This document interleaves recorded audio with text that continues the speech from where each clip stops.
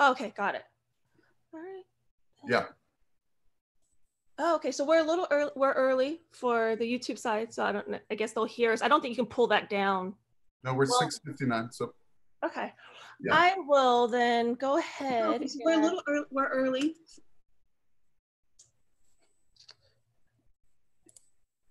I'm just gonna go ahead and broadcast, just more letting people in the room. YouTube side can hear us already for the, just FYI.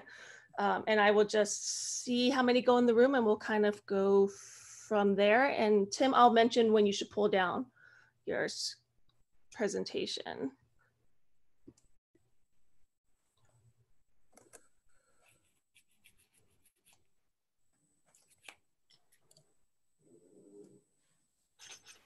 Okay, hi students, this is Kathleen, and I'm here to make sure that Zoom runs smoothly for you today. Thanks again for taking the time to be with us. We'll be getting started very shortly. We're just giving a moment for everyone to come into the room.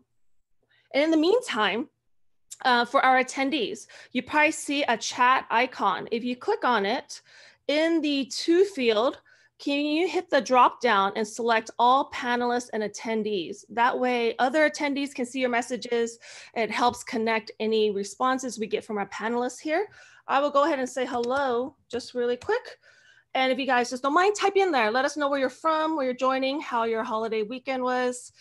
And we'll be getting started really soon.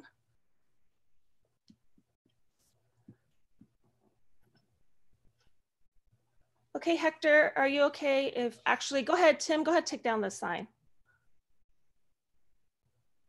And Hector, I'm gonna start recording, is that okay? Yep. Okay, go ahead and give it 5 seconds and you're welcome to take it away.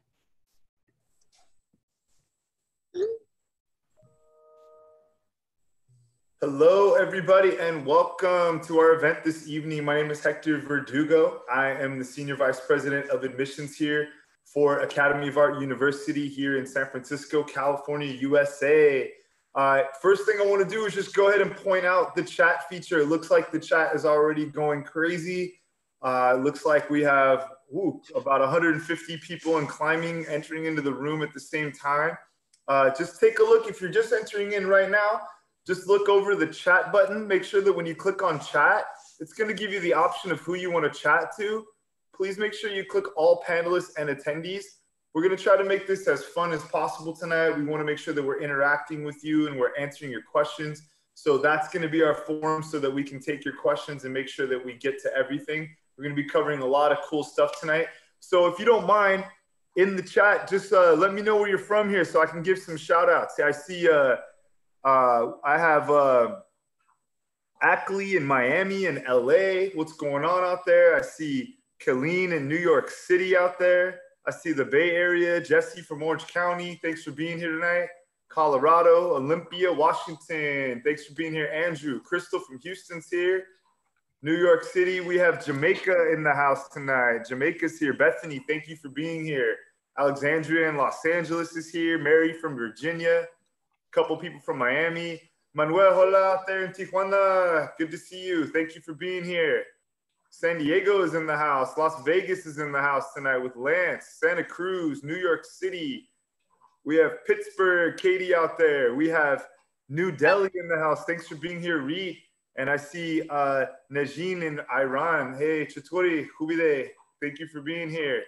Atlanta, Georgia's in the house. So tons of people. Mexico, how you doing out there? Oklahoma City.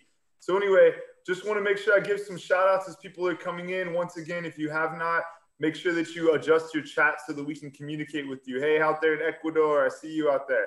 All right, so as always, what I want to do is I want to take a quick second to promote our upcoming events. Tomorrow, we're also going to be hosting a workshop here through the School of Entertainment. We're going to be focusing on acting. If everybody can take a quick second and pause on the chat, I'm going to go ahead and put this link in here for everybody.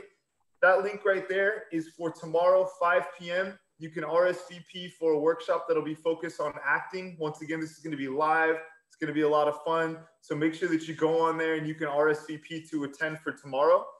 And then last but not least, I want to make sure that I'm also next Tuesday, we'll be hosting another live workshop. This is going to be focused on industrial design.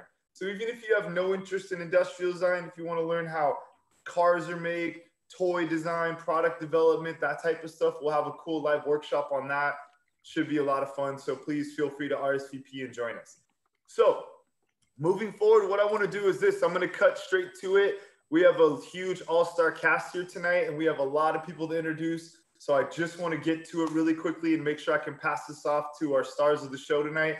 So just first leading off with our executive director of the Schools of Entertainment, we're going to have Jana Sue Memel. She's going to be more or less our quarterback and our host tonight. That's going to be facilitating all through the event tonight. So you'll be hearing from her quite a bit. A little bit about Jana. She's produced more than 25 feature films and over 80 live action shorts.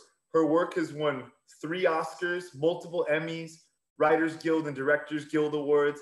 And as the executive director, Jana really brings a lot of wealth of talent and expertise to mentor students that are interested in careers in the film and entertainment industry. So Jana's going to be our star of the show tonight. We also have Melissa Seidman. She's our academic VP of the Schools of Entertainment. She's going to be helping us out as an actress tonight, I believe. We have Ken Farrow in the house tonight. So Ken has worked in the motion picture industry for over 30 years. He's best known for the ultra high speed work on the Clio award-winning work on Sony Bravia's Super Bowl spot, in which 750,000 Super Bowls were launched over the city of San Francisco. Having lensed many commercials and music videos and operated countless film and television shows, he's worked with directors like Sidney Lumet and Robert Towne, and actors like Paul Newman, George Clooney, Michelle Pfeiffer, Claire Danes, and many others. We also have Bruce Finn tonight. So Bruce Finn is an Emmy Award winner. Bruce Finn, he is credited as the director of photography on more than 100 major television network episodes and pilots. His work on some of the world's most famous holograms include work on Michael Jackson's hologram for Slave to the Rhythm. We also have Rich Castillo tonight. So Rich has been a director of photography shooting for Apple, Microsoft, and other corporate high-tech companies. Rich is also a Steadicam operator and has shot several one-take music videos. He's been an instructor of cinematography and lighting for the Academy of Art University in both the film department and the visual effects department since 2005. And last but not least, we have Chris Boxell, who spent decades in the art department as a set decorator and production designer for feature films, TV shows, and other media.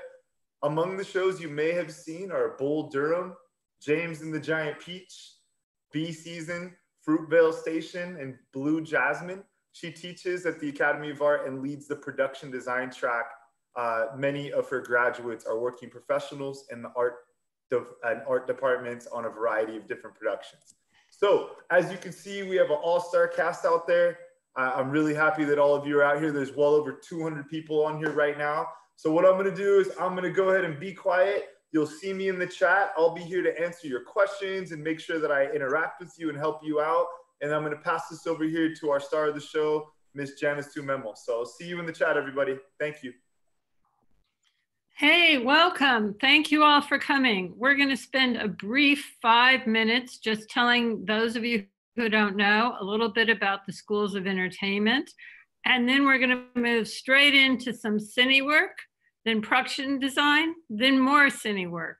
So first we'll do our little Schools of Entertainment presentation. So I have to share for you all. And here we go. I'm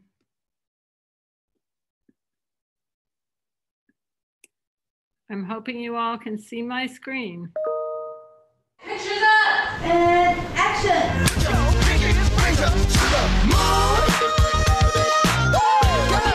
What y'all trying to do? 24-karat magic in the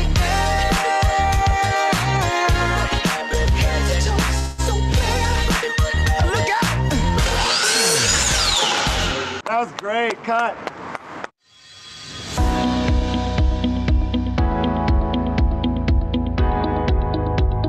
I think AAU has a lot of great opportunities for filmmakers to explore what they're capable of. Energy!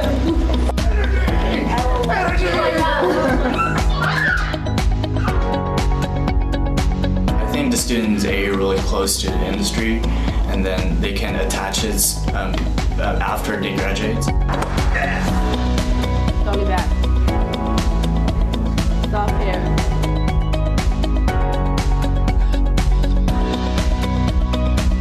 Every single professor I've had has been just like a pool of knowledge. Work with teachers who are professionals in the industry really makes you feel confident and like you can go out there and do it on a real set. But then we should do 3 colors. Yeah. Okay. Yeah. The AD never leaves. Okay, I know. The AD never leaves. Like if you know, so that if you bring him forward into this kind of close-up where he notices. Much more promising. That much. Guys!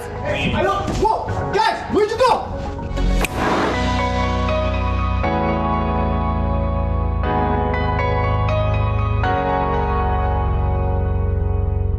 So that's a little bit of presentation about what goes on in our summer web series mostly and on our student thesis films. So everybody who comes to AAU as an undergrad takes the same 9 courses at the beginning of their career.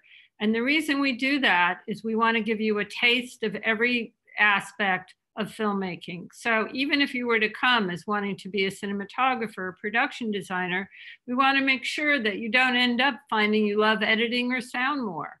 So you take writing, editing, producing, cinematography, sound, directing actors. You get to try everything.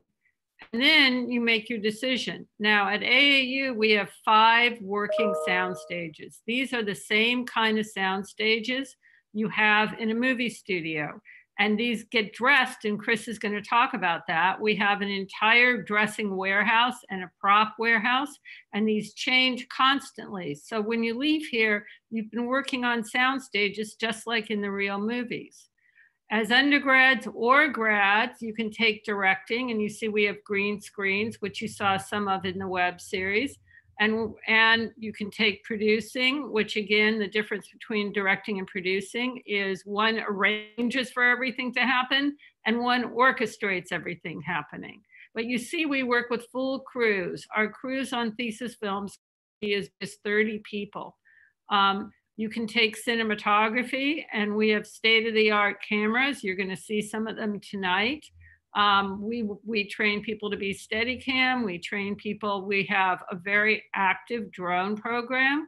We're one of the first universities in America, at least, to have an underwater drone as well as above air drone. We also make sure our drone cinematographers get licensed so they can go out and do it legitimately. We have a production design program where you actually are working on festival and thesis-worthy films.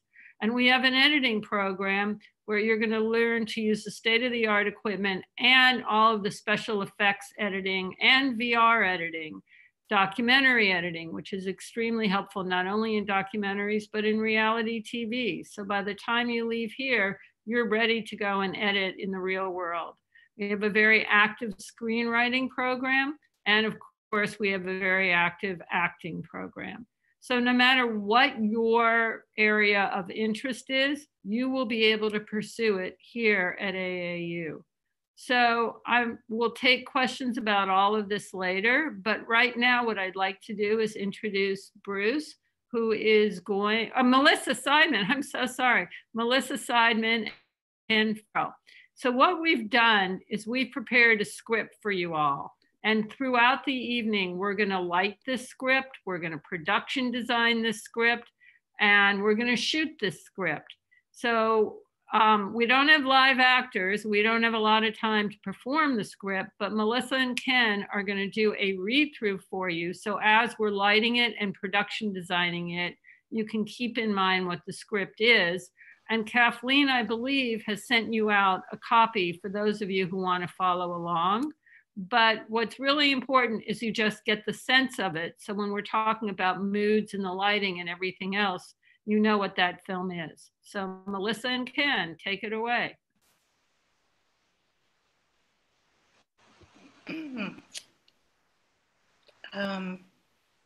Stuart, are you okay? Yeah, sure, I'm fine. Okay, good. Well, I had a really nice time. Yeah, me too. Of course, you know, I've always had a really, really nice time with you. Same here. But yeah, I mean, you understand.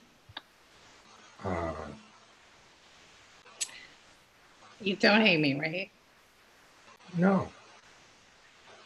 Because, you know, I could never hate you. At the same time, you know, I just don't think I could ever, I mean, you know, in the way that you should be. Yeah. And deserve to be. Uh-huh.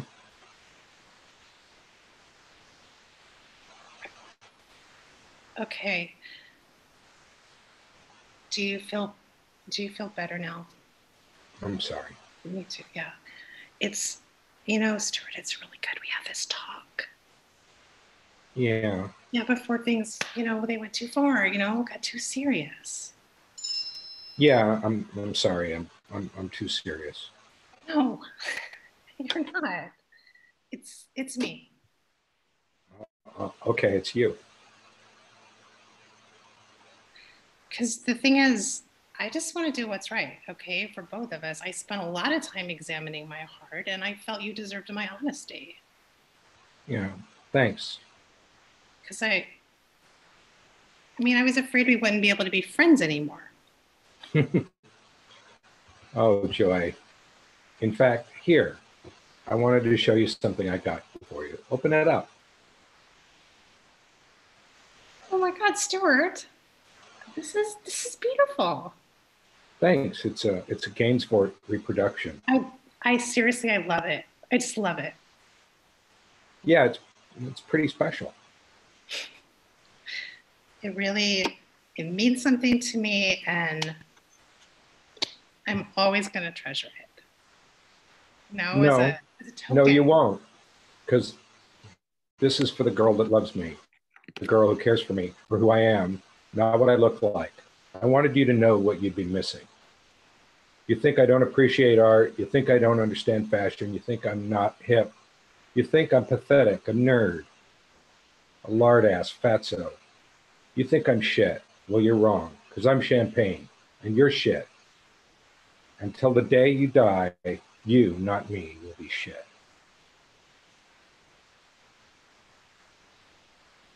You don't want dessert? Well, just a little bit. So guys, I guess you figured out this whole scene is about the gentle dump and the counter dump. So now we'll move to Bruce and we'll talk about how to light this scene. So as you can see here, we've built a little 1/6 scale set. Jana talked about all the beautiful Welcome again to Creative sets and stages I'm that your we host, have Bobby Brill. on camera. This episode, we get deep into document. Sorry. Jana has told you about all the beautiful sets we have on stage. I'm not on stage right now, so I built you a little beautiful 1/6 scale set right here. The first thing that we usually do when we go to light a set is we figure out where the source light is going to be. So I'm going to show you how to light this set for day first, and then we're going to talk about the scene that we're doing here. So if we come and we light this set for day, one of the first things we can do is we can turn on a source light. You can see that source light coming through the big, beautiful window. I'm going to do a little screen share with you here, so you can see that a little better. Ah, look at all that beautiful source light that's coming through the window. So the first thing that I usually do on the set with my gaffer and my electricians is I go fishing. What I do is I go fishing for the right angle of this beautiful source light. So I want a source light here that will give me a lot of reach into the room, okay? So I've got this source light. This could be a 10K if we're on stage, or a 20K, 20,000 watt light. This is a 200 watt light because we're in scale. And then I might want to think about the color of this source light. How do you like that? So what if we make this source light a little warm and a little beautiful? A little golden like that. So you can see that we have the source light. Source light is coming through the window. It's giving us a really beautiful feeling of daylight on the wall. Now, we use these things called backings in the industry. They're photorealistic backings, and them for day and for night. If you light them from the front like this, you'll see that it looks like New York City during the day. So look how amazing that is. So not wanting to go to all the way to New York City, look what we have right there. And we have backings like this at school where we can show a realistic background. When we light it from the front, it's for daylight. When we light it from the back, it's nighttime. These things are wonderful for working on the soundstage where you have control of sound and lighting and electricity and heat and air conditioning and parking and all the wonderful things that we can do in a soundstage. Bruce, somebody's asking, is source light the key light? Source light is not necessarily the key light. The key light is usually the most important light on the set that is illuminating the actor. And sometimes the source light is the key light when the actor is in the source. Sometimes there's other key light. In this particular, that's a really good question. In this particular situation, we're going to do something called back cross key lighting, which is that if you look up here, there's a cross light, a back cross light right here for our actor here, and there's a back cross light right here for our actress. And when the lights are set upstage like this, they're called back cross key. So let me turn on these back cross keys and you'll see what they look like in the actor's face. So you can see her back cross key just came on. The beauty of this technique, this back cross key technique, is you're backlighting the gentleman on the right and you are front lighting our actress on camera left. He gets the inverse, same thing. He gets a nice light in his face over here. And these would be considered the key lights in this particular situation. So she gets a nice, beautiful key light here. See it in her face. He gets a nice, beautiful key light over here. Oops, you can see we're seeing off the set. When we see off the set, sometimes we have the grips fly in a wall. We call that a wild wall, okay? So she gets a back cross key, he gets a back cross key. There's very few lights that are on in the set right now, okay? She gets illuminated really beautifully. He gets illuminated really beautifully. And the way that these upstage keys are is you're not going to get a boom shadow from this key. You're not going to get a boom shadow because the light is upstage. So that when you put a boom in there. Bruce? Yes? Could you tell our viewers the difference between upstage and downstage? Sure. Upstage is away from you. Downstage is towards you. Upstage is away from the camera, okay?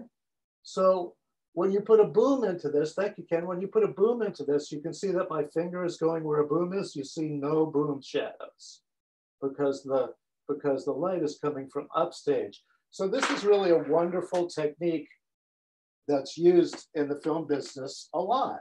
Now, you might say, this all is fine and good for a daylight scene, but how do we turn this into night, okay? So one of the things that we do to turn this into night is, of course, we knock down the sunlight.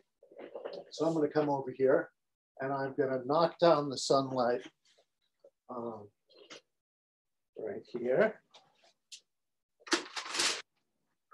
I'm going to throw some wire into this right here. I'm going to take off the shell. I'm going to knock down the intensity of this light. And I'm going to make it nice and cold. Now, moonlight is blue. So I'm going to make this light nice and cold. Turning this from day to night. So that feels a lot more nighty for me.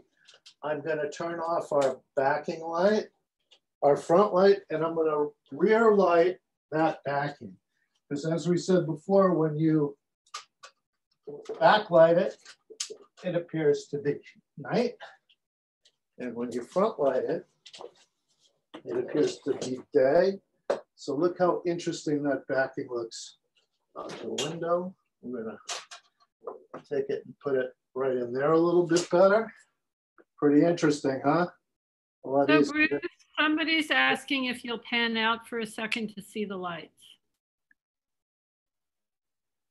Sure. You want to come out and see where these lights are? Like that? So as you can see, this light right here is the moonlight source. Okay.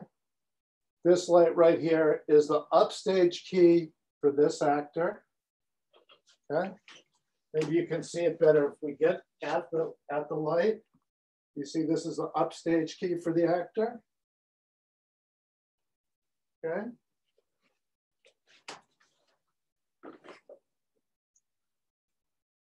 So one of the cool things about what Bruce is doing, even though he's working in a very small area as in miniature, all of the rules of lighting apply. All the physics of light apply exactly the same. So one of the other wonderful, thank you, Ken. Actually, we've learned that although it's fun to be on the set too, we can also learn quite a bit from working in miniature.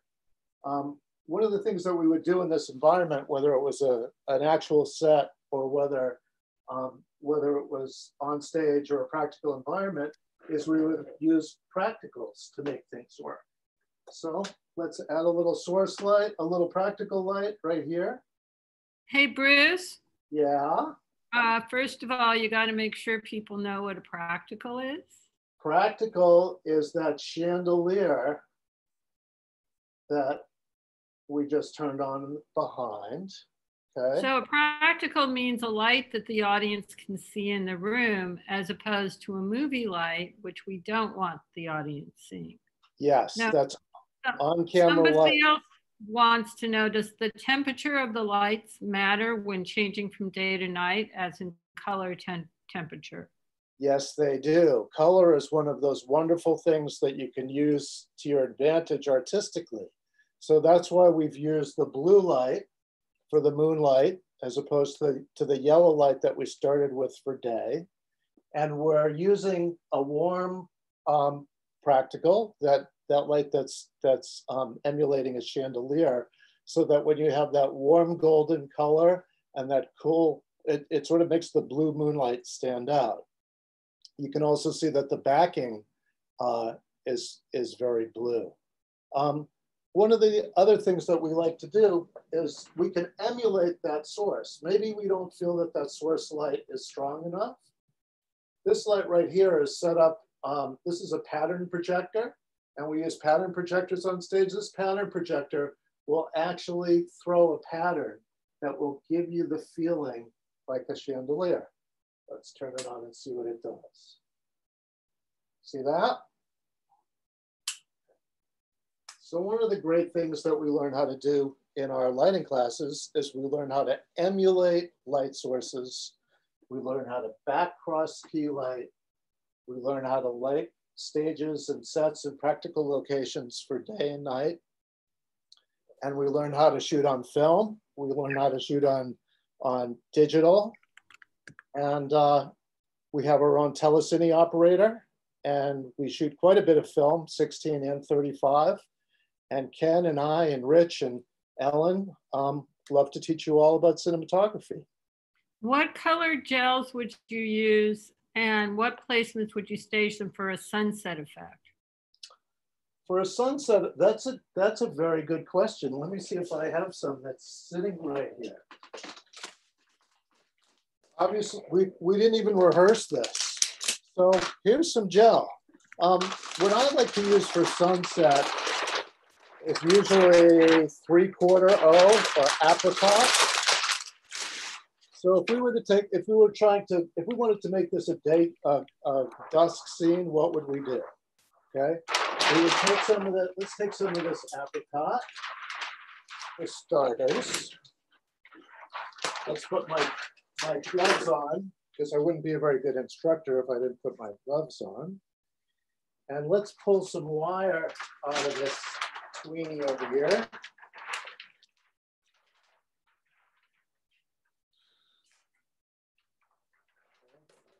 done very carefully. We're going to take the blue gel off of here very carefully. Add some orange gel to make dust. Now, the angle of the light is very important. Light is about quantity, quality, color, and direction. Dusk light is usually very low in the sky. So let's talk about making this light very low. So if we make this light very low, like it's the sun coming across the horizon, and we put it into the room like that, is that starting to feel more like dusk? Looks that way to me. Excellent. So But what do you do about the New York night outside when it's dusk, because it looks like full light outside? We do the same full thing. night. We play with it a little bit until it gets a little warm out there. Maybe we add a little bit of the daylight to it.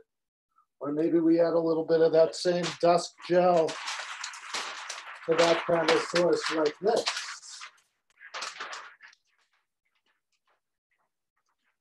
That works.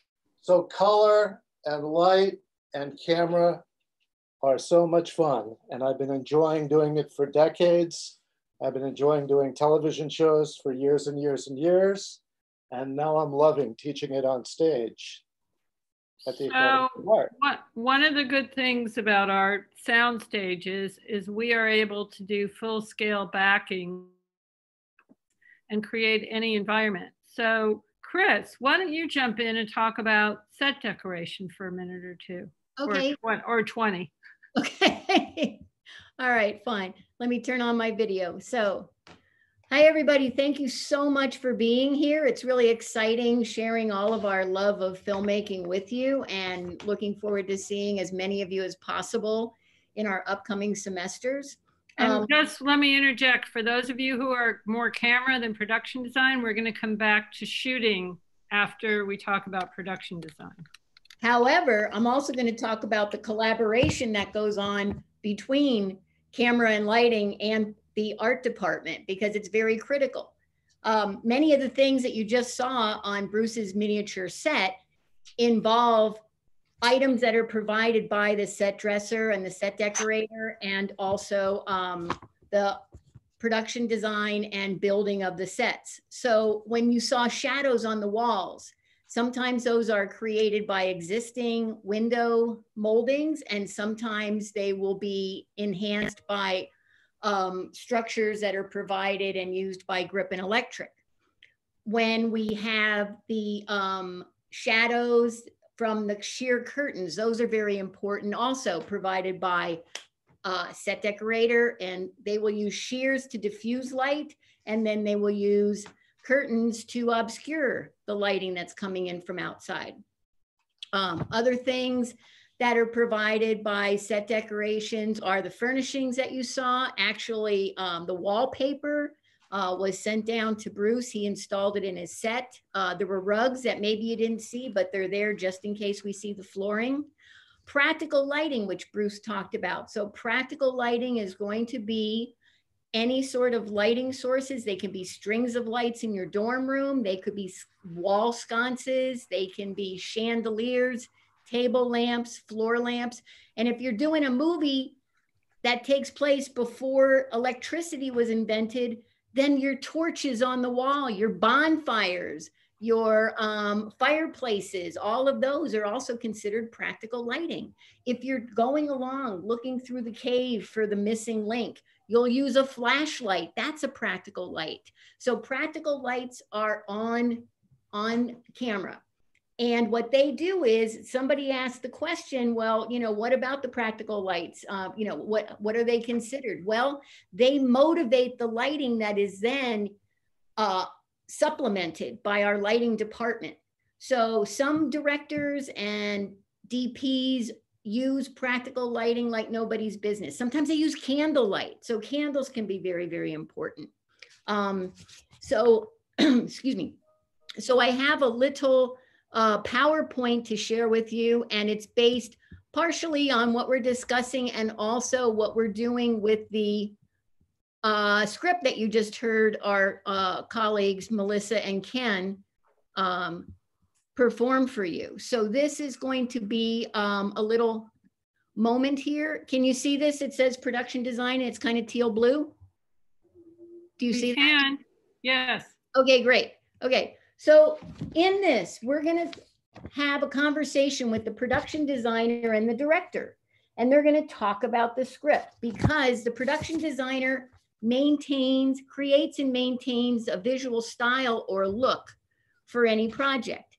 So they're gonna discuss things. They're gonna discuss who the characters are, what's the story about. So were any of you thinking about Joy and Stuart while the scene was being performed? I mean, we really have to ask questions. Who are these people? You know, how long have they been together? When did they meet? Why are they breaking up? And so many more questions. So then we start talking about the styles. It seems like it's Joy's home. Does she have something like this, which would be kind of traditional and classical and quite frankly, possibly boring? Or maybe she is venturing into the modern or mid-century style that is so popular, especially with a lot of our money-earning techies these days.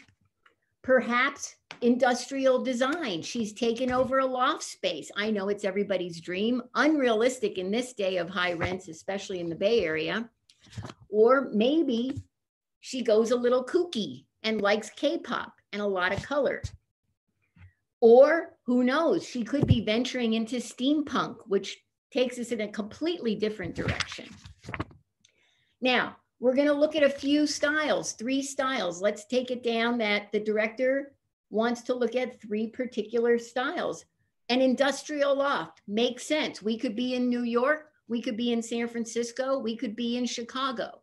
We could even be in places around Europe and maybe even Asia. So we have the industrial loft space, very cool for a 30-something actor or character in their story. And it is appropriate for, we have a dining scene. So we want to look at tables and seating for the dining, as well as notice things like our practical lighting. Maybe the kooky, if we were in San Francisco, we could think about the neighborhoods where our young lady lives, where Joy lives, into high color. We almost know what kind of music she likes just looking at these pictures. And it can get pretty wild with colors and patterns. It gives a whole different interpretation of her character. Or perhaps we can look at something a little more contained, like shabby chic is what we call this, okay? And looking more specifically at our shabby chic, we can talk about something like romance, flowers, pastels, lace, and keep thinking about these possible styles when we're talking about our character Joy. What are her emotions like? Remember, what is she doing? She's breaking up with this guy. So which one of these settings is really going to be most appropriate for her and her character? Here are a couple of shots of possible dining rooms. Now, this shabby chic style tends to be fairly light.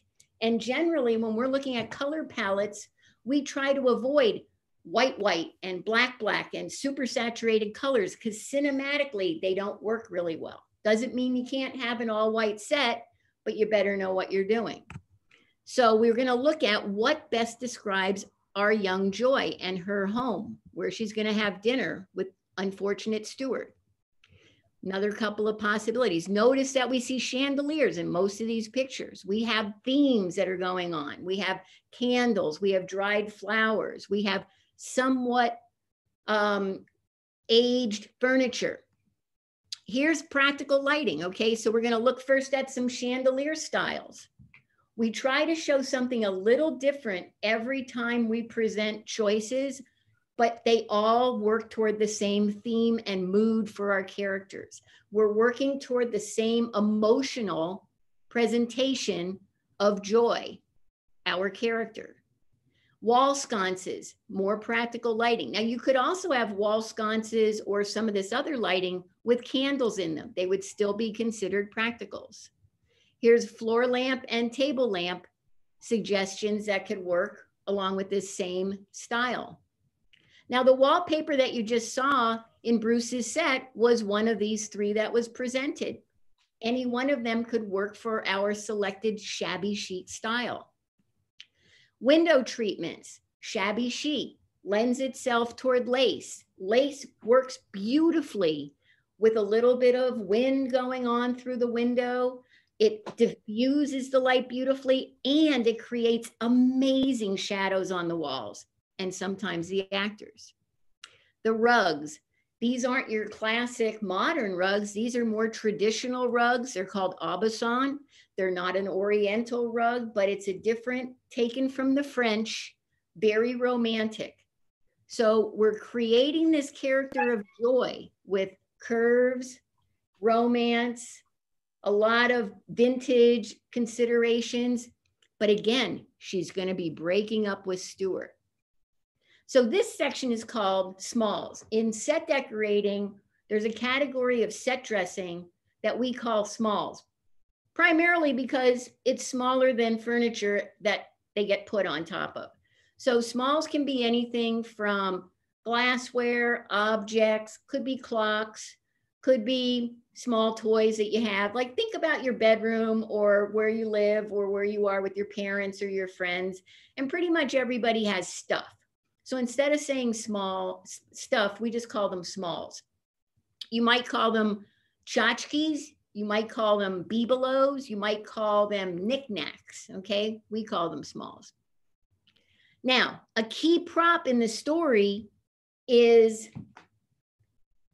comes in a box. Stuart gives it. He's going to give it to Joy, but he's kind of hesitating because she's just broken up with him. So we want to look at different types of boxes and ribbons. How are those boxes presented? So there's a lot of different approaches to that. It's not just like, oh, any old box with any old ribbon. And it's going to also have to fit the ashtray inside. So the center one here also is your classic Tiffany box. We don't know. Is Stuart a Tiffany guy? We don't know. We need to know who Stuart is also. And then there's the ashtray. What works as a pewter ashtray? So here we have some choices. Which direction can we go in? Let's see what happens. And there we go with that. I'm going to unshare at this time. Let's talk about how this would all play into the movie. So Right. If we were to decide that Stuart had gotten this for her and we wanted to make it the ultimate loser gift and make her feel like, oh, I was right to dump this guy because he's such a loser, you might have a very silly box with a very silly ribbon on it. If you want to make it look like, well, Stuart's a guy with a lot of taste and he's gotten her this beautiful thing and it's a really, really bad decision she made, you might do the Tiffany box. Mm-hmm. So these kind of props say an enormous amount about the character. So when we go back to the lighting, what you guys will see is that it's a very classy wallpaper. And actually, we picked this. We picked a pattern, Chris and I, and we sent it to Bruce to put on the wall so that so that it said something about her. Now, we could have gone with the middle one, but we thought too feminine, too frilly. We could have gone with the one on the left, but we thought, a little boring. So we went with the one on the right to say something about her, which is she has taste, she has money, she has class, but not too girly. So that was a very, very clear decision. The same with the carpet that Chris and I picked that we sent to Bruce. We again wanted to say something about the character. Which one did we pick, Chris? The middle one. The middle one. Mm-hmm. Not, if you look at the one on the left, that could be a little hippy dippy and very establishment. One on the right, way too quiet. The one on the left again says I'm a little bit bold. So but again, even all of them could work. Right. But even when you're going as small as the carpets, if you are going to see the floor, and you don't always see the floor, but if you're going to see the floor, it says something about the character. And that's a conversation that would also be had with the cinematographer, because if you're going to see the floor, you want a light so you can see the floor. So it's a constant back and forth between the cinematographer and the production designer. And for those of you who are asking who makes these decisions, the director. Mm-hmm. So all of these choices are presented to a director, and they make the final decision for every single room and every single prop in a room. And directors will come to the set hours before in order to go, no, change that, I like that, I don't like that. And sometimes with props, the actors get involved. Mm-hmm. If it's a prop that the actor is going to be handling or using, sometimes they'll meet with you, right, Chris?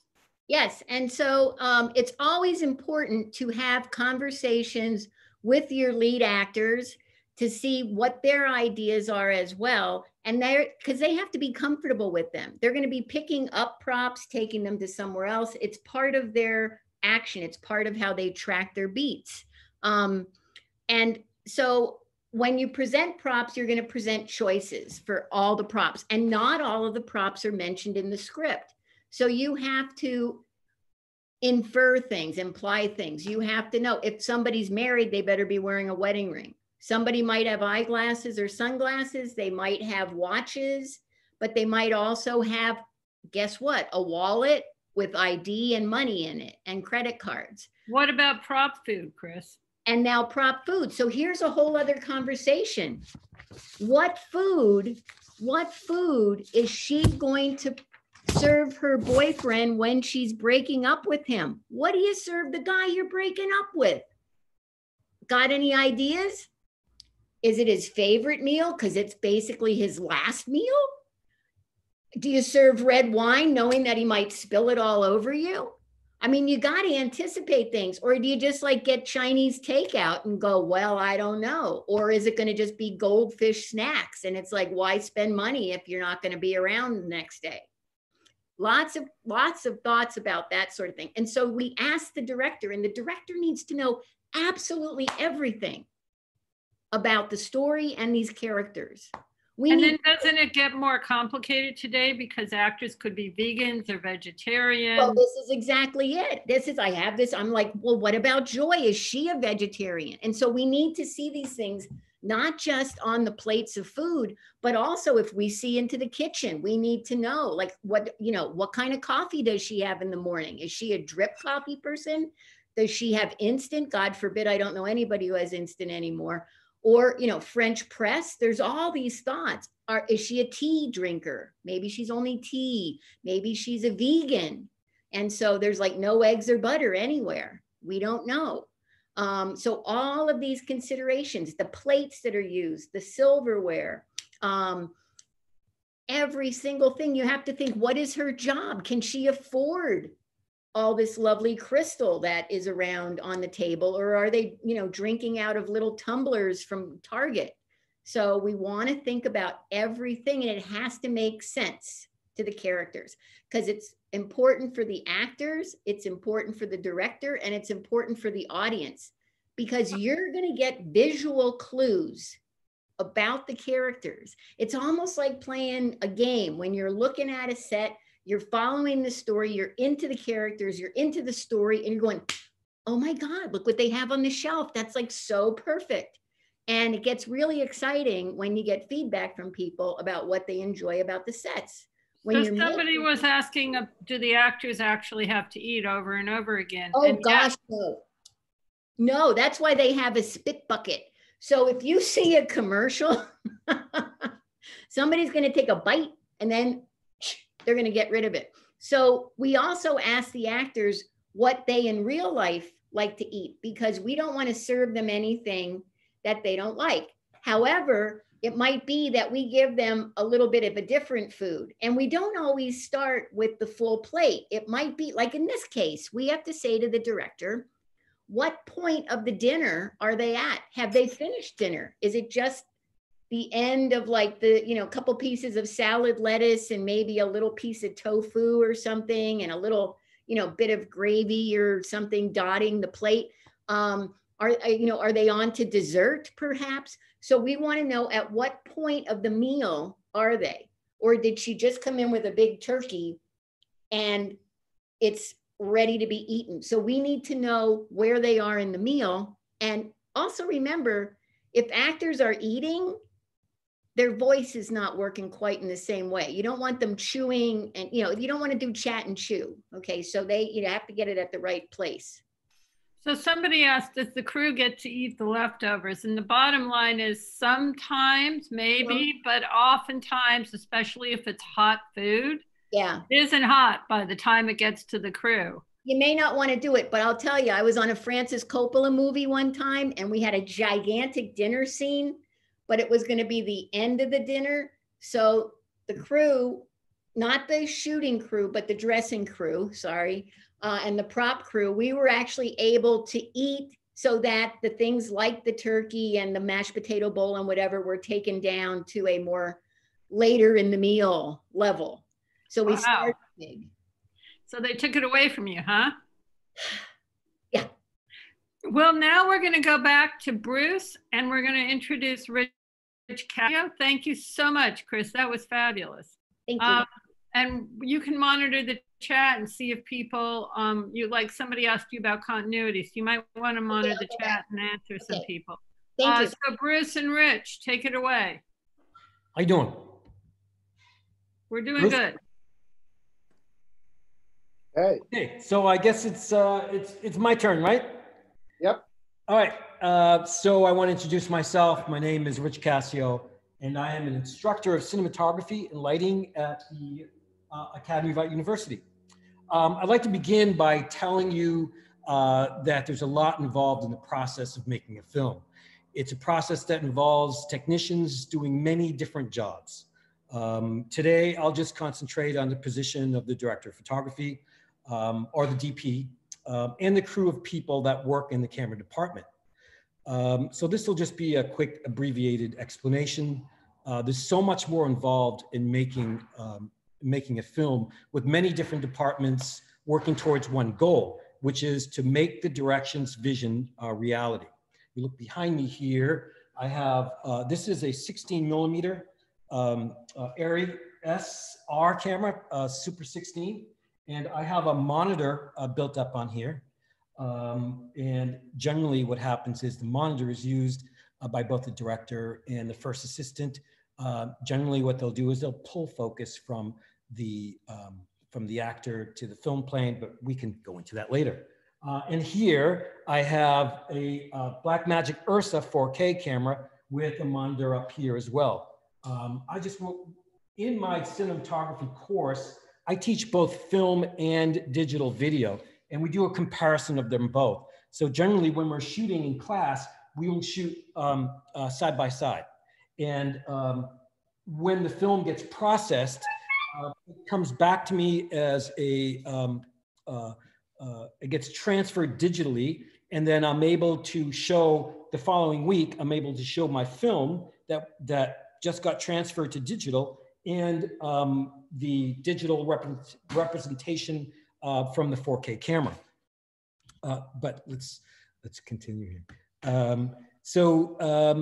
The cinematographer or the DP is responsible for capturing the script on film or digital video.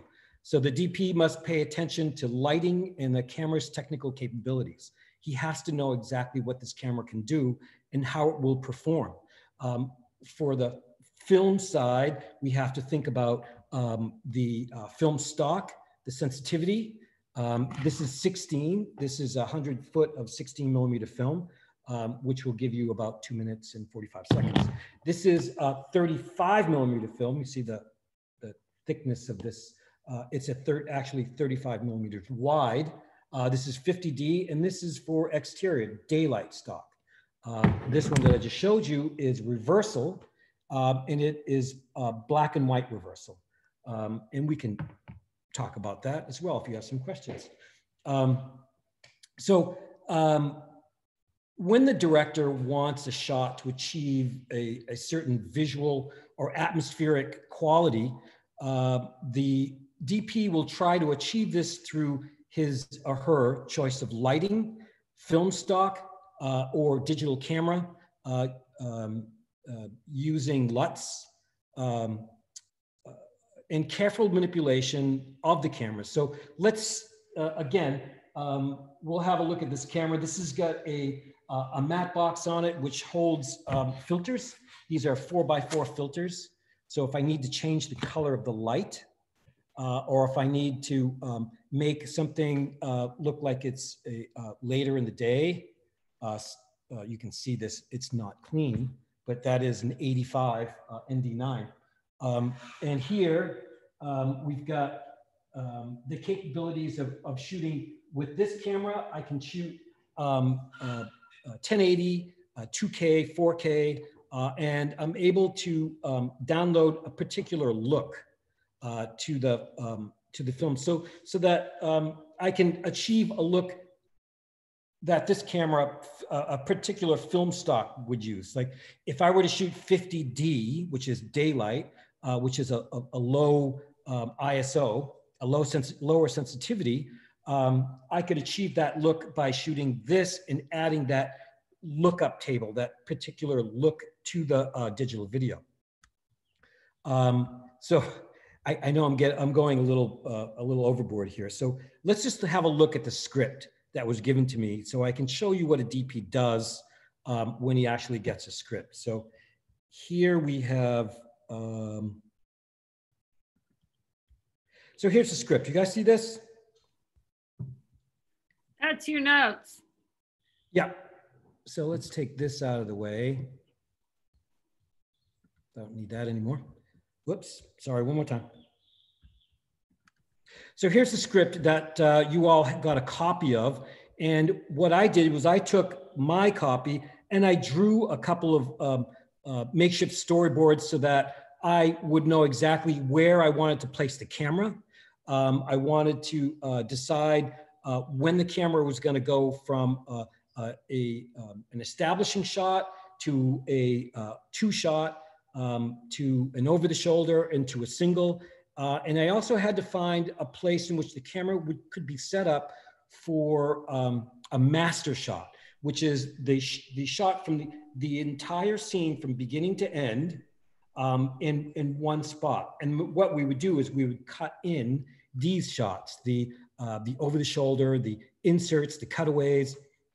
So I've marked it all up, and these numbers coincide with the actual storyboard frames. So here's the actual storyboard. And you'll see that here we've got the establishing shot. And then what I've done is I've recut to the master shot that I've just described.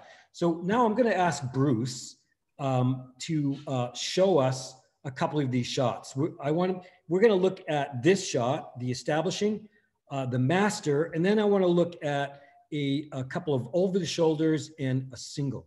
So I'm going to stop sharing and I'll ask Bruce to bring us to the set. Okay, Rich, let's see what we got here. So here we are back on the set. Just for a moment before we get to your favorite shot, I wanted to just say that when we were talking about the floor and we were talking about the rug before, this might give you a little better idea of what we were talking about down there. That's a beautiful table, Bruce. Say again? That is a beautiful table. Thank you, Rich. And you chose white so that it would do what? White is a wonderful thing sometimes on a table, so that when you're illuminating that table, some of that light bounces up from the table onto the actor. Sometimes that's a beautiful technique. You can see when I'm scrimming the light off of the table that there's less bounce in the actress's face. Here's how it normally is, and this is if we flag the light off the table. Okay. So is there a particular shot you would like me to illustrate, Rich? Were you saying that was this sort of a wide 50-50 that you had in mind, or? Yeah, what I wanted to do is I wanted to show, let's show the master shot. So this shot is the entire 3 pages, which is basically like 3 minutes, it's a minute a page, is going to be shot this way for our first, it's called the master. And what we'll do is we'll look at that, we'll make sure that it's set up properly, and then we'll go to the over the shoulders, because these other shots are going to be cut into this master. So if you can set us up with a decent master so that we're kind of centered on the table a little bit more. Okay, well, I'll be your camera operator, Rich. Thank you.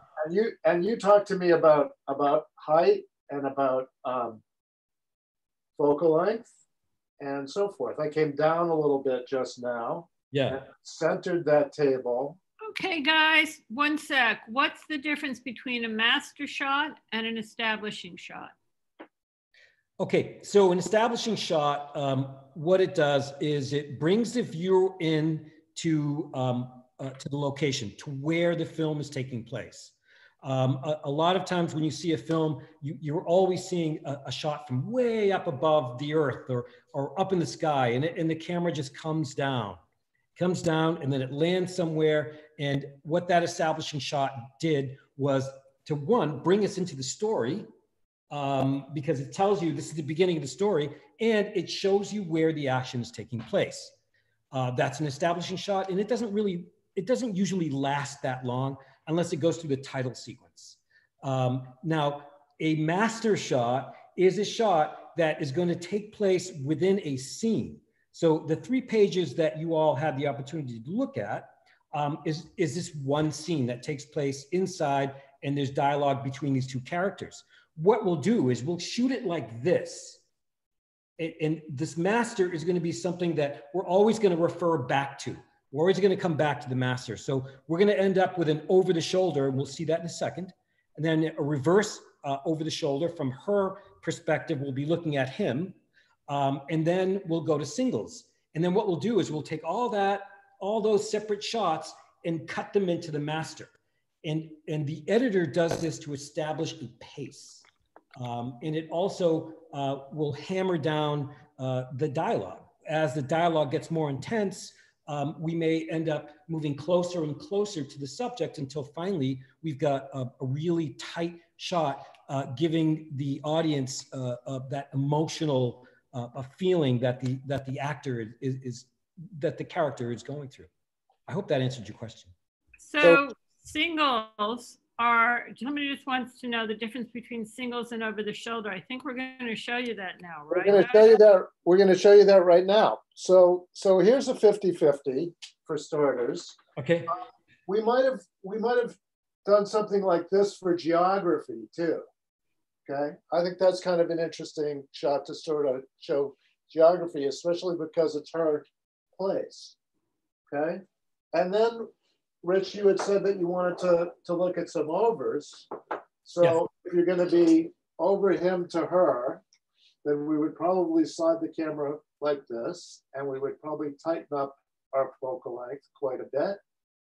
Let's see. Okay, so the difference between a single and an over the shoulder is an over the shoulder includes a piece of the other actor. So you see the shoulder of the guy? So that's an over the shoulder. Can you tighten up for a single, Bruce? Yeah, I sure can. A single does not include the other actor, and they make different statements about the emotional feel of the moment. So this is what the other actor's seeing, right? That's what the guy is seeing. He's not seeing over his shoulder. He's just seeing her face. So they make very, very different emotional statements between this and over the shoulder. So there's the single on her. And sometimes as we move in for tighter shots, we're going to change the lighting just a bit, because the lighting for the wide shot lights the entire set. Not the wide shot of the master, it's going to light the entire set. But as we move in a little bit closer, especially for a single, we might want to add an eye light. If you look at, so we have a window behind, what's her name? Behind the woman actress. We might want to give her just a little kiss of light, a little bit extra on around the top of her head and her shoulder, just to separate her from the background. But we want to make it look as natural as possible. There's a light, there's a window already there. So, so you're thinking that she needs a little bit more backlight? Just a tad, because when you go in for a close-up, because we're going to have a reaction shot, right? Because he tells her that it's not for her and it's for somebody, you know, that loves him. We want to get a reaction shot. And when we do the reverse, when we do the single of him, as we move closer to what he says to her in the end, like, you know, he's telling her that this is for someone who loves me, we're going to go a little bit tighter to show his expression. And if you look, we've got a window light to his right side. So we could add a little tiny bit of light there. This wall sconce is going to give him an eye light. So we might even just play with it a little bit and give it a little more if we need to. And that's what we'll do is when we move the camera around, sometimes we do things like we cheat. Cheating is basically, let's say that she's sitting too low in her seat when we shoot the over the shoulder. What we'll do is we'll put our phone book under her butt and lift her up a little bit, or we'll shift the table around a little bit. Now you see, Bruce has taken that wall away. So what he'll do is take the wall away from behind the actress. Here's my wild wall. That's the grips to fly in the wild wall. Now that wall exactly. is a great thing to have out when you were shooting that geography shot. Exactly. Okay, because you have a perfect shot for the camera. And then if we want to come around for his side, for her, over her to him, then we fly that wild wall in, right? Exactly. So can you do me a favor? Can you show me first an over the shoulder of her looking at him, and then move in for a tighter shot? And let's show them about how we give nose room. We give that room for each character so that when the audience looks at the close-up, the medium close-up, or the close-up, there's a space to one side of them. And that empty space gives the impression that she is actually looking at someone and they're just on the other side of the frame. So I'd like to look at that. And then I'd like you to demonstrate by how it looks when you put her into the center of the frame. And you can see the difference in why we do it with a little bit of we call it nose room.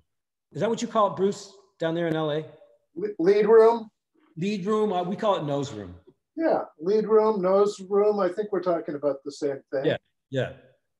So let's see what we're doing here. I'm gonna do a little, make sure we have focus here.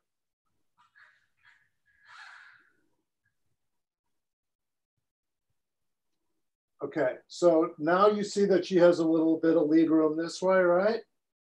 Yeah, well, that's the over the shoulder. Then I want to go a single and then put her on, give her that lead room. Okay, so here's the over, and now we're gonna come over here. Here's a more drastic over. I kind of like overs like this. Actually. That's a nice over the shoulder. I like that. Yeah, that's better.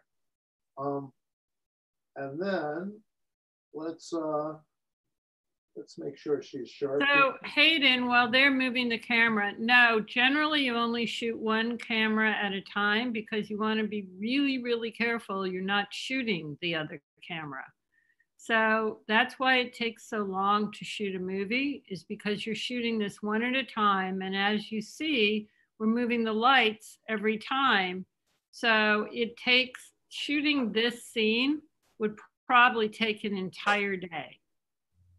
I'd also, that was a good question. I'd also like to mention that they do use many cameras occasionally, especially if, because time is money and they need to move as quickly as possible.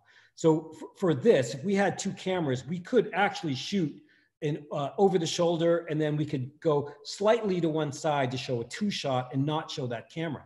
There are TV shows that were done in the past. One of my favorite was called The West Wing, and that was a one-camera show. And as a matter of fact, the director of photography won all kinds of awards every year because he would shoot this amazing show with one camera. In any case, so here we have our actress in the center of frame.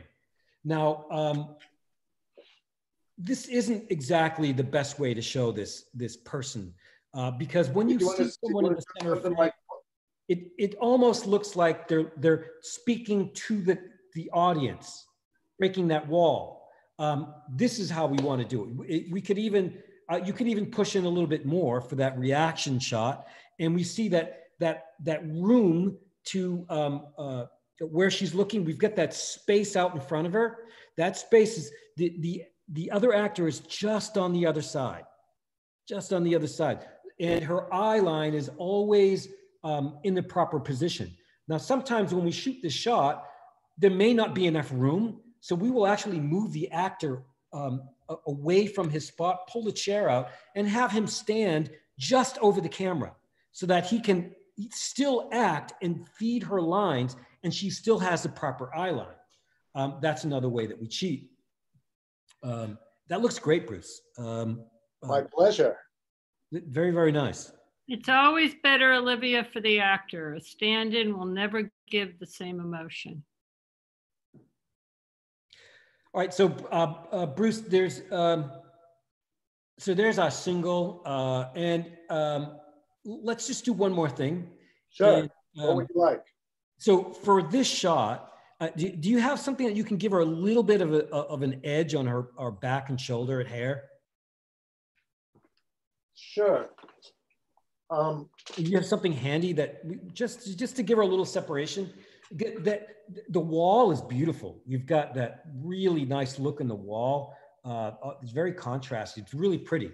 It looks. You're looking for a little bit more backlight on her, right?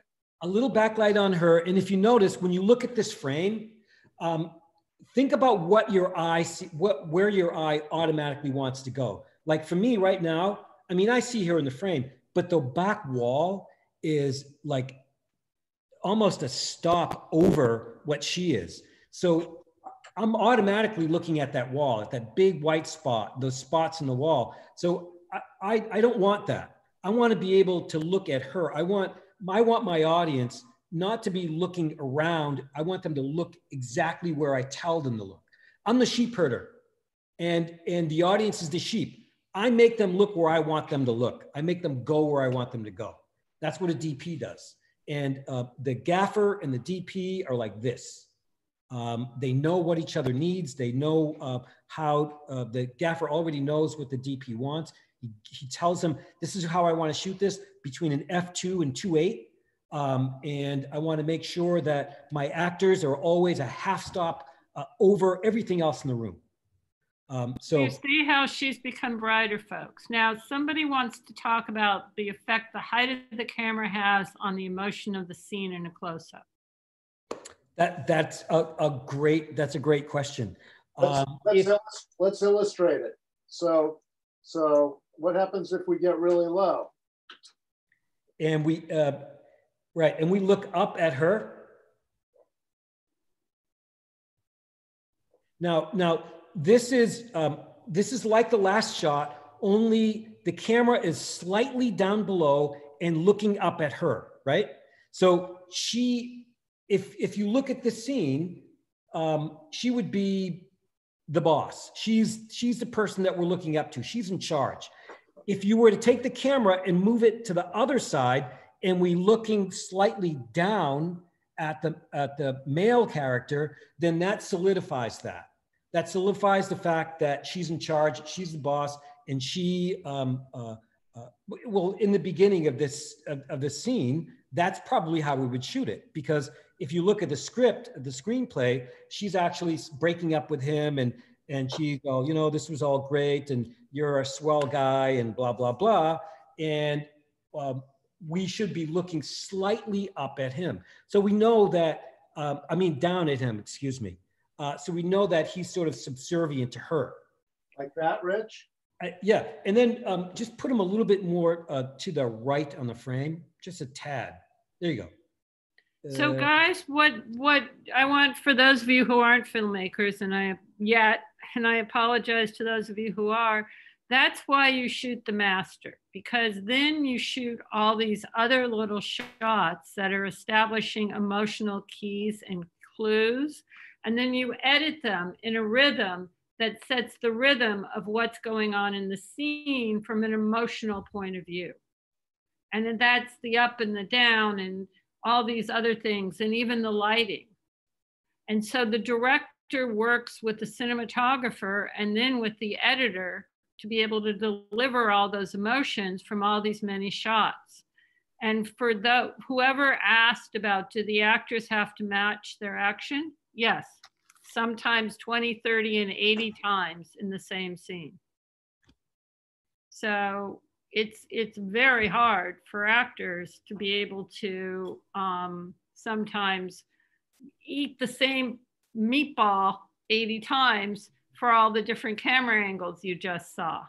And there's all this matching that has to go on that somebody named a script supervisor is in charge of. So Ken, Mr. Farrow. Yeah. So Ken, for one moment, is going to talk to you guys about the 9 million camera crew positions, because right now you've seen just one Mr. Finn working with just one Mr. Cassio, when in fact there'd be 6, 7, 8 people doing this. So why don't you talk about that? Yeah, so this is really fantastic that we have the ability, especially in this quarantine times, to collaborate and light a set this way.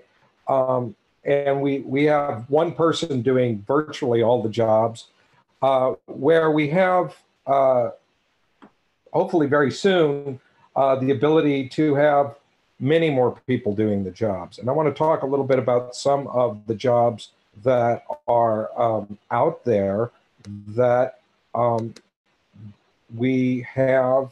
Let me find that real quick. That's not it. Where did that go? Are you going to go back to, are you sharing screen? He wants to do his chart, but Ken, why don't you just talk? Yeah, so what happens, why did, now my video is, oh, there it is. So what happens is the camera crew isn't just one person. The entire camera crew represents one corner of the tripod. There is also the grip department, and there is also the electric department. Now, Bruce has been acting as sort of grip, electric, and camera all in one. But really, there's at least 12 jobs that are available to the person that works in the film business in camera, electric, and grip. So I'm just going to break those down really quickly. The grip department is the people that move things. They build stuff, they push the dolly, they set up what are called C-stands, and they put up things called nets and flags. But and let's be clear, Ken, that's only in the camera department. There's still all the people who move things in the art department too. Absolutely, absolutely. There are loads of what I call entry positions for people to get into the movie business with a little bit of experience. You can work in the art crew, you can work in the camera crew, you can work in the electric crew or the grip crew. And these jobs require a whole host of different skills. So part of our program is really set up around that very idea, in which you're going to learn the greatest, coolest aspects of being in the business, which is to direct, which is to be the director of photography, but you're also going to learn all of those entry-level positions. Those are the jobs that get your foot in the door. My first job in the movie business was craft service. I cut up snacks. Every one of us has some story about being in some entry-level position on a movie set. Francis Coppola drove trucks. James Cameron drove trucks. So what we want to do is we want to train you to be of use in a bunch of different skill sets. When we come back to regular production, we're probably going to work with much smaller crews, and the crews are going to need to be cross-trained. So that's part of the focus. So you'll notice that Mr. Cassio has on his resume, he's assisted, he's operated, he's a director of photography. You need to have a variety of skill sets in order to be successful. So that's the way the program at the university is set up. In addition, we're looking to get you into the Hollywood unions. Union pictures are the big budget movies that you all know and love. And in order to work in that area, you need to have experience. And a lot of what I do as the chair of the cinematography department is assist students going down to LA in getting those sort of opportunities, getting their union paperwork squared away, helping them navigate through all of that sort of stuff.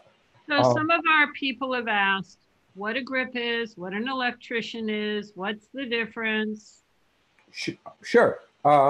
So an electrician is the person that puts the lights up and runs power to them.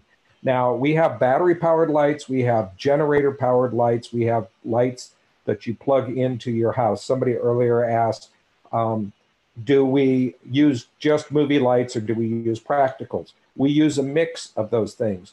Even the practical lights on set, although they are generally placed by the art department and set decoration, they're generally also plugged in and given power by electricians. All of the power to all of those equipment trucks is done by the electricians. And there's a whole host of jobs in there, and I won't get into the tall weeds. My right hand on the set, every director's right hand on set is the gaffer. And the gaffer actually runs the lighting crew. Now, there's also things that are put in front of lights. A lot of what you're seeing, what Bruce did today on his set, you notice all those lovely little patterns on the walls, all the little shadows, all of that. Those are placed there very, very specifically by the grip crew, usually under the direction of the director of photography or the gaffer. But all of those things move together. Now, if Rich was the operator on the show, he may say— What's an operator? The operator is responsible for maintaining proper framing and composition throughout the entirety of the shot. It sounds easy, but it is by far one of the most difficult jobs to do on the set. So that's not the cinematographer's job? No, the cinematographer is the director of all the photography. The operator is the person that actually pans and tilts the camera. It's a very physical job. It requires the ability to get down low and get up high, to be able to climb, sometimes to wear special equipment. If you're a Steadicam operator, you saw some in our clips. Handheld is very physically demanding. These are all things that are usually done by an operator. Usually, wouldn't you say, Ken, that it involves a lot of trust for the DP to give to one person? It's usually an operator. Absolutely. Trust. There also needs to be trust with the director. The director needs to be able to know that the operator can execute their vision the way they want it executed. All right, so somebody asked an excellent question. What's the difference between a director of photography and a cinematographer? There is no difference. They're just different terms for the same thing. Oftentimes they're called the camera person. I know it's a bit confusing, but the traditional camera crew consists of a director of photography, a camera operator, a first assistant, a second assistant, a loader or media manager, okay? Now, there's other jobs like the digital imaging technician, which actually sort of does a color correction job in concert with the DP. But the traditional camera crew has all of these people in order to keep the speed on set at its maximum. So you guys saw how many shots that we didn't go through half of Rich's storyboard, right? And all those shots need to be gotten in a shooting day. And so it takes all these people to make that doable. Now, somebody's asking, what's the difference between a focus puller and would it be more automatic with digital cameras? That is a fantastic question. A focus puller is a person that actually shifts the attention of the audience to whatever the director needs it shifted to in real time. And a lot of people will probably say, well, I have a great autofocus on my camera or a great autofocus on my phone. Why do we need the focus puller? And the reason why we need a focus puller is the focus puller is a human being that can anticipate a performance before it happens and brings your eyes to the action at exactly the right moment. See, an autofocus can't do that. An autofocus could only say, oh, wait, that's out of focus. Let me get it back in focus. But it doesn't know when somebody's going to talk. It doesn't know when you focus on the person in the background, even though the person in the foreground is talking. So sorry. No, that's somebody wants to know, are drone operators in demand and is licensing a must? There is a market for drone operators. Lots of people want to do that job. In the motion picture business, those people are well regarded and it's tough to get into. But even if you're working for your cousin's real estate firm shooting footage, you have to have the federal license. Otherwise, you are in violation of the law and you could be fined. So does the director work with the director of photography as they shoot the film, or does the DOP have the upper hand in how the film is shot, like the angle in which the camera shoots? No, they get fired. Yeah, the reality is that a director of photography may have a certain amount of trust or influence with the director, but it is the director's movie. It's always the director's movie. Now, there's some directors, for instance, a lot of directors who come from being writers or actors who don't feel comfortable as much with the shots. I direct, and I came from producing and writing. So I always find a cinematographer who I can trust with certain things because I have a vision. I actually have a style. I like a lot of moving cameras, but I need my director of cinematography who I can say what I see, and then they can come up with suggestions to how to get what I see. Yeah, and there are actually what are called director camera people in the commercial sector, which is a very, very viable place to look for employment, that do both jobs. And Peter Hyams and Steven Soderbergh and other people act as their own directors of photography. But for the most part, a director's got so many things to think about. It's really a benefit to them to have somebody to do the heavy lifting and deal with the camera. And then they look at what the image is and decide whether that's the image that they want or that's the image that they've envisioned. Rich, somebody wants to know the speed of your film stock. Oh, right now, the film that's in there is 160. It's Okay. black and white. It's black and white reversal. So Olivia had a really great question, which is how do heads plan out a single shot take? So that's a fabulous question, Olivia, because I've done single shot takes through an entire apartment, which is 4-page scenes. And obviously every single department has to collaborate with that, because if you're going for 4 pages, you're going to have to put the lights where you don't see the lights. Why don't you guys, Chris, do you want to join in? Why don't you guys talk about how you do that? And the thing is, you start early. You don't just make it up on the day. Yeah, a lot of you may know the very famous Goodfellas shot in the Copacabana scene that goes all the way through the restaurant. That took 3 days to shoot. There were 2 days of placing actors, extras, rehearsals, pre-lighting, doing everything they can to get that scene so that the operator could go through it and execute it properly. And that the oneer shot is the ultimate dance. That's when every person, no matter how small or big on the set, has to execute exactly right. If not, the shot's blown and you start over. So how do we get our film transferred to the digital world? Well, we have some pixies that, no, we have a man by the name of Paul Cope, who is a professional colorist. He used to work for Photochem in Hollywood. And we have our own telecine machine. And the telecine machine takes film that is shot, processed.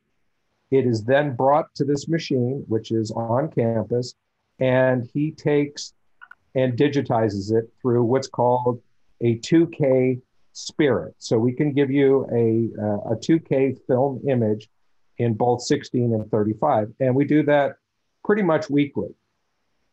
Can I jump in a second, Ken? Yes, please. So one of the wonderful things about having an artist like Paul Cope and our own telecine bay is we can turn around our film quickly. So when Ken and Rich and I and Ellen shoot film in our classes weekly, we get to screen it the next week at the same time. We also get to go to the telecine bay and have Paul teach us about how to operate a telecine bay.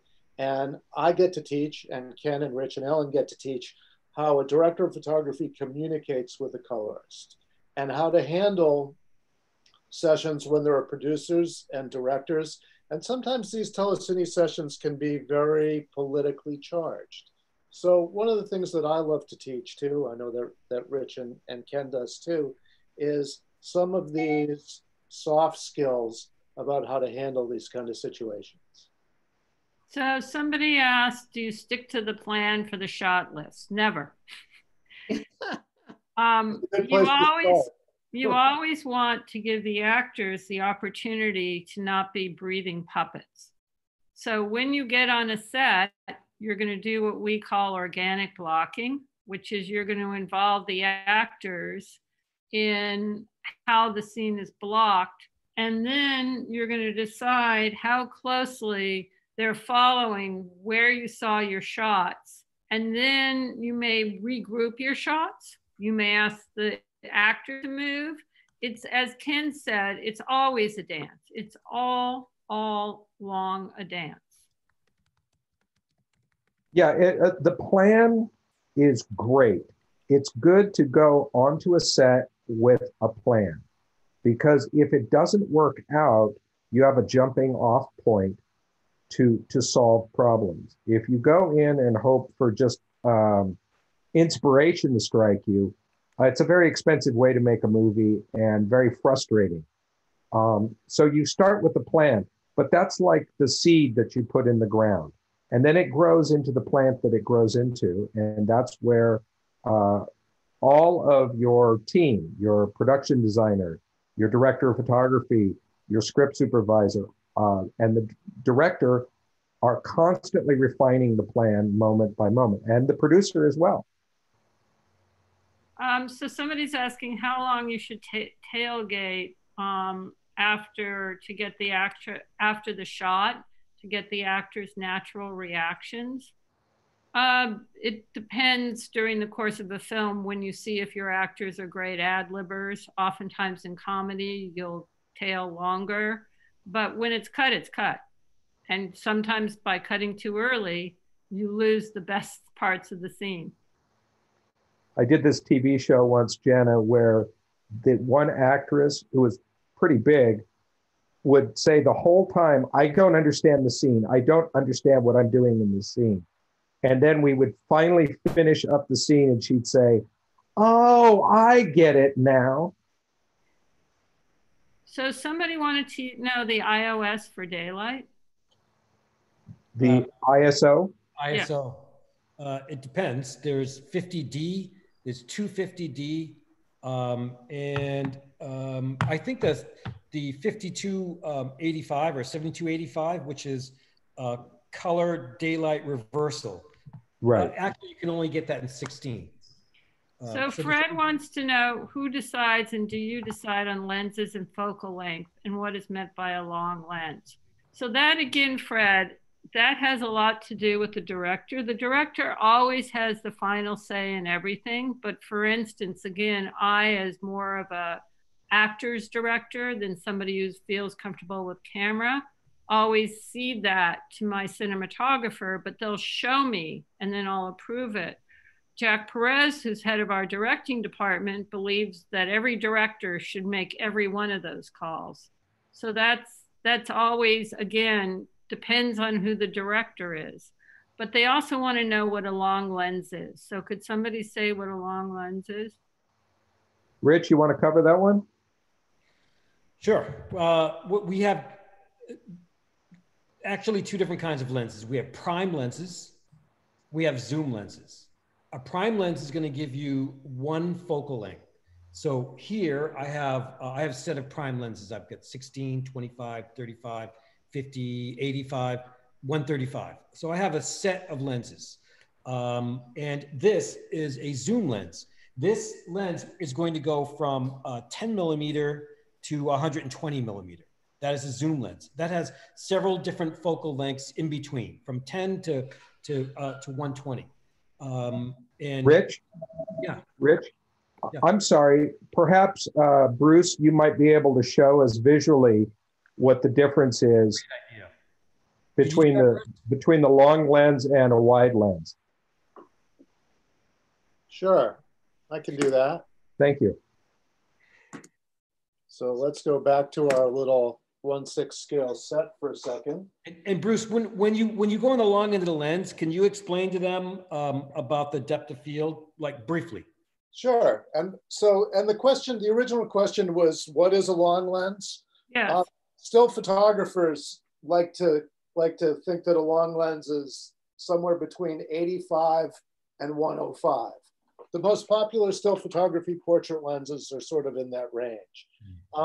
In the movie business, sometimes we're working so fast that long for us might even be a 50.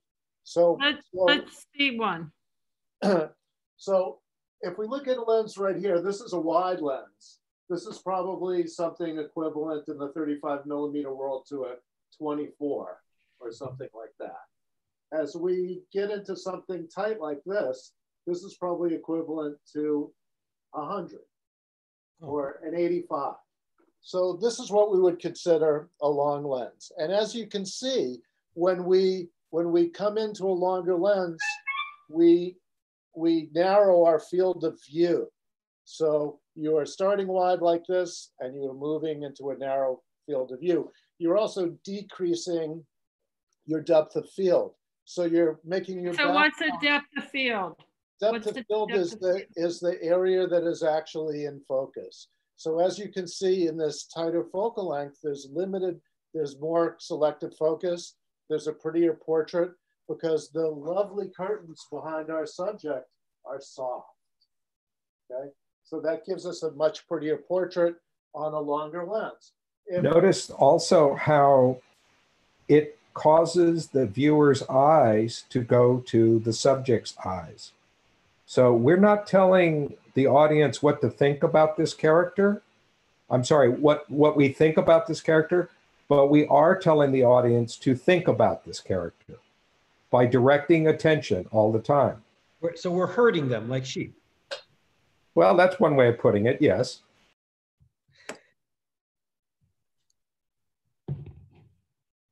Nice job. Thank you, Bruce. Pleasure. So I think we'll finish up with one more question because it's a wonderful question, which is what advice would you give yourself as you enter into this career? So each one of you.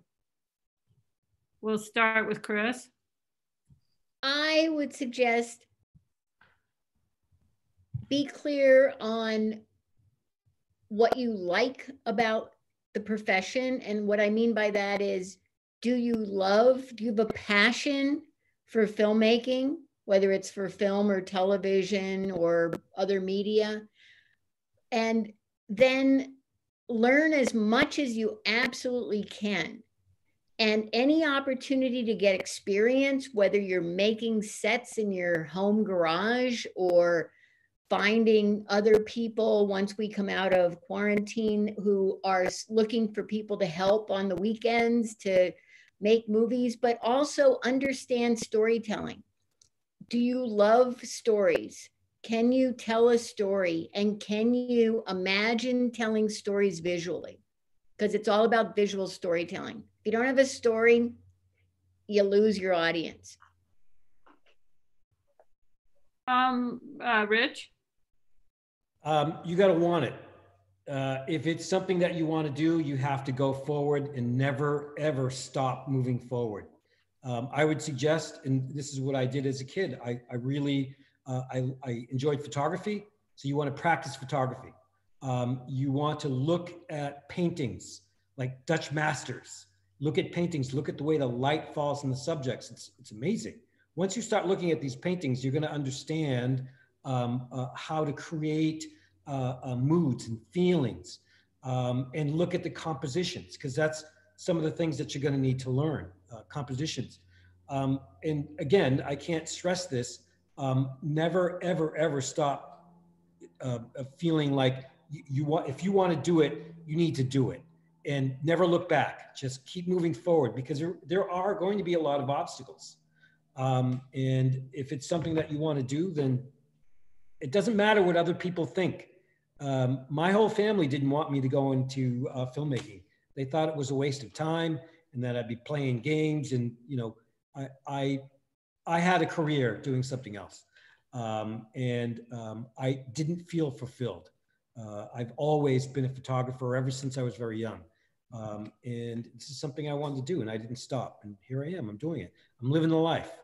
Mr. Farrow. Oh, I would say 3 Ps.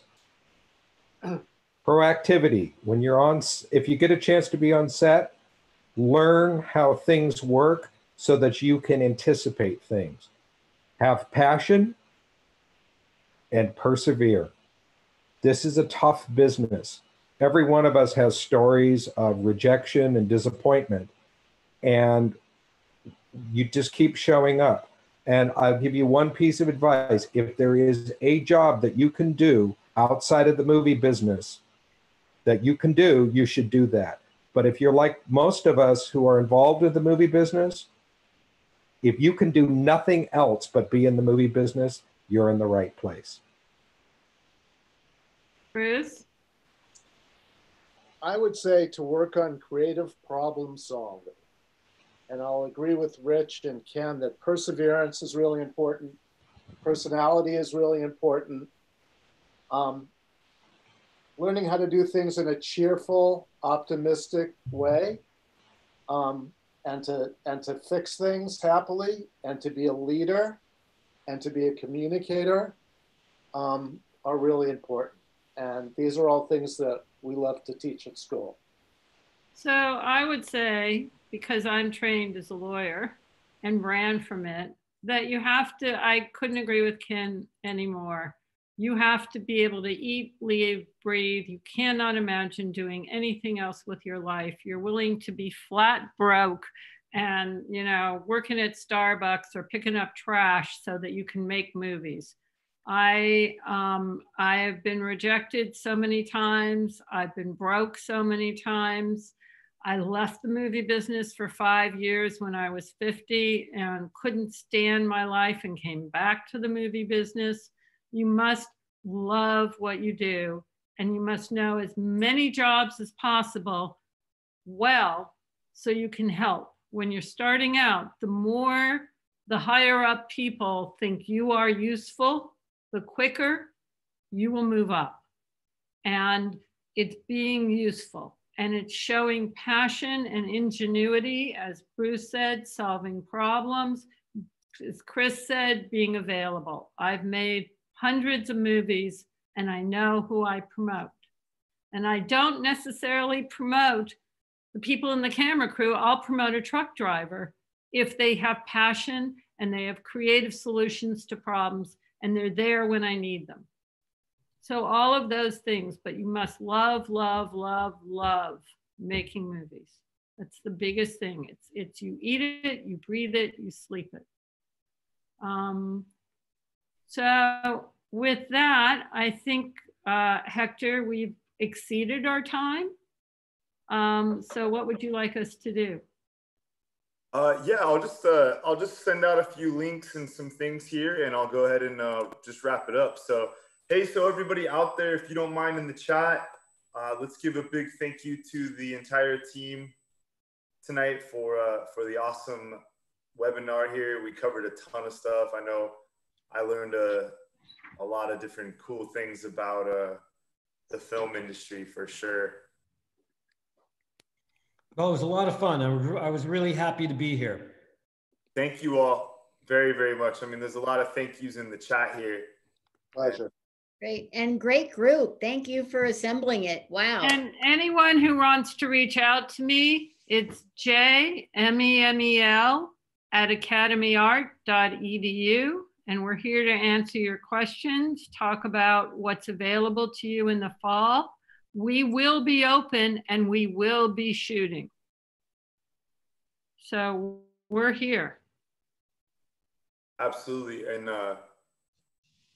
thank you for talking about the Goodfellas scene. That's definitely one of my favorite scenes ever.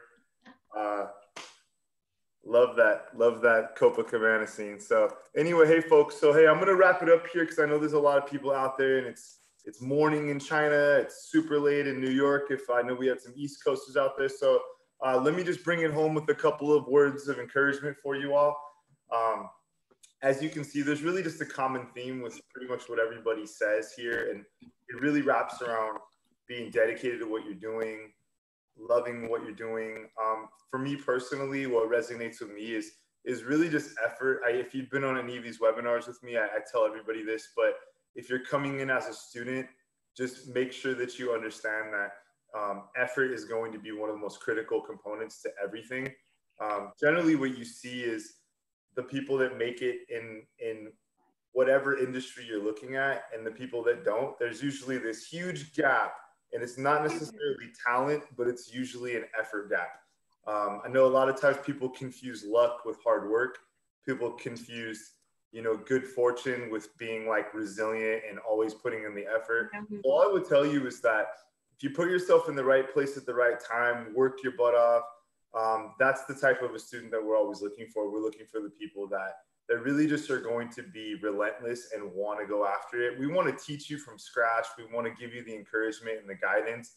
But if you're looking to just get started, I hope that you can see we have a really good program. We have an awesome school. And we have faculty and people that just really care about what they're doing and they really care about their students. So this is one thing I want to do is I want to just invite you if you have not already, you're more than welcome to apply to our university. We are taking applications for our summer semester as well as our fall semester. So we're still working with students enrolling for these upcoming semesters.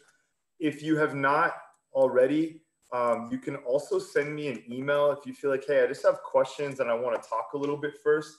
One thing I would do is reach out to me. I can connect you to Jana, to our faculty members. But more importantly, just have a one-on-one. One of our things that we like to do in my department is we like to meet with the students up front. And what we do is we just have a one-on-one conversation about what it is that you're interested in, where you see yourself going one day, and try to make sure that this is really a mutual benefit for both of us before we proceed with enrollment. So you have the application link right there, and you also have my email to reach out to me directly. I run all of the admissions for the university, whether you're an international student or a domestic student. Please feel free to reach out to me. For anybody who is in high school, if you're in 9th grade through 12th grade, but you have to be in high school, we actually have a pre-college program where you can take some courses. So feel free to check that out. I just put the link in the chat as well. And so what I'm going to do here is, I know that it's getting a little bit late, but I'm just going to hang back in the chat just to answer any questions individually. but I'm asking everybody, please send me a quick email if you can, so we can open up some dialogue and I can try to help you to get started. So without any more said here, I just want to encourage you all, take the first step.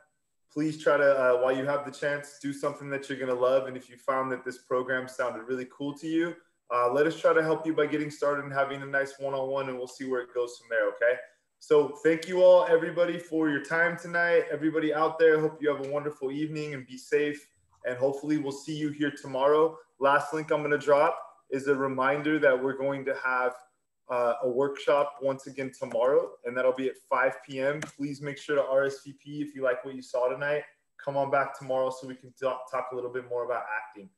So that's enough for me, everybody. Thank you all for your time. Have a great night. Thanks to the panel. You guys were amazing. Thank you, Jana. Thank you. Thanks, Bruce, have a good Jana. night. Thank you. Good night. Good night. Night. Bruce, I'm going to call you later. Okay, buddy.